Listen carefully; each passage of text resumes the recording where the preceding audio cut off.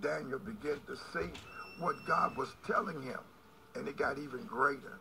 If you know anything about the Word of God, the manifestation in Matthew 24, and Jesus went out and departed from the temple, and his disciples came to him for to show him the building and the temple. And Jesus said unto them, see ye not all these things? Verily I say unto you, there shall not be left here one stone upon another that shall not be thrown down. And as he sat upon the Mount of Olives, the disciples came unto him privately, saying, tell us, when shall these things be? And what shall be the sign of thy coming and of the end of the world? And Jesus answered and said unto them, take heed that no man deceive you. Why did God bring us back here? He wants us to understand we're so close to the coming of the Lord. We're so close, and to many people don't even understand. And I want you to understand, because that's what God is telling me to tell you, to set everything in order. And as he sat upon the Mount of Olives, and the disciples came unto him privately, saying, tell us, what shall these things be, or what shall be the sign of thy coming and the end of the world? Jesus answered and said unto them, take heed that no man deceive you. That's the time that we now live in. Deception is everywhere. People are trying to believe more in the president than they are in God. Without God, we can do nothing. What you think he can do? Nothing. Not one thing. You got to know God for yourself. For many shall come in my name and shall name, note that, and say, I am Christ, and shall deceive many. Deception is everywhere in the land, because someone is trying to show themselves as some great one. Oh my God. And I thought that to be interesting. And ye shall hear wars and rumors of wars. See that ye be not troubled, for all these things must come to pass, but the end is not yet. For nations shall rise against nations, and kingdoms against kingdoms, and there shall be famines and pestilence and earthquakes in divers places. He says, all these are the beginning of sorrows.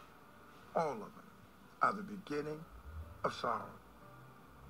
Then shall they deliver you up to be afflicted, and shall kill you, and ye shall be hated of all nations for my name's sake.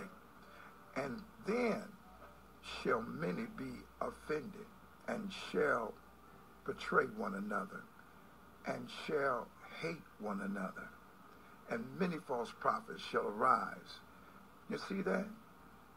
And many false prophets shall arise, and shall deceive many. Now that's deep. And because iniquity shall abound, the love of many shall wax cold. But he that endureth to the end, the same shall be saved. And this gospel of the kingdom shall be preached in all the world for a witness unto all nations, and then shall the end come. Now that's amazing, isn't it? It's really deep. In the book of Ephesians chapter 5 and verse 14, look what he says. Wherefore he said, awake thou that sleepeth, arise from the dead, and Christ shall give thee life. See then that ye walk circumspectly, not as fools, but as wise, redeeming the time, because the days are evil. This is the time we live in. Wicked, perverted, evil times. But he says, awake. And then he says, I love the word of the Lord, don't you? Where God began to speak to us. He ministers his word. I give God the praise for it, because when God has something to say, the Lord is going to speak truth. And it's going to help so many people to get the understanding that they need. And I want you to have that understanding, especially now. As we go into the broadcast to pray, I'm going to make some announcements.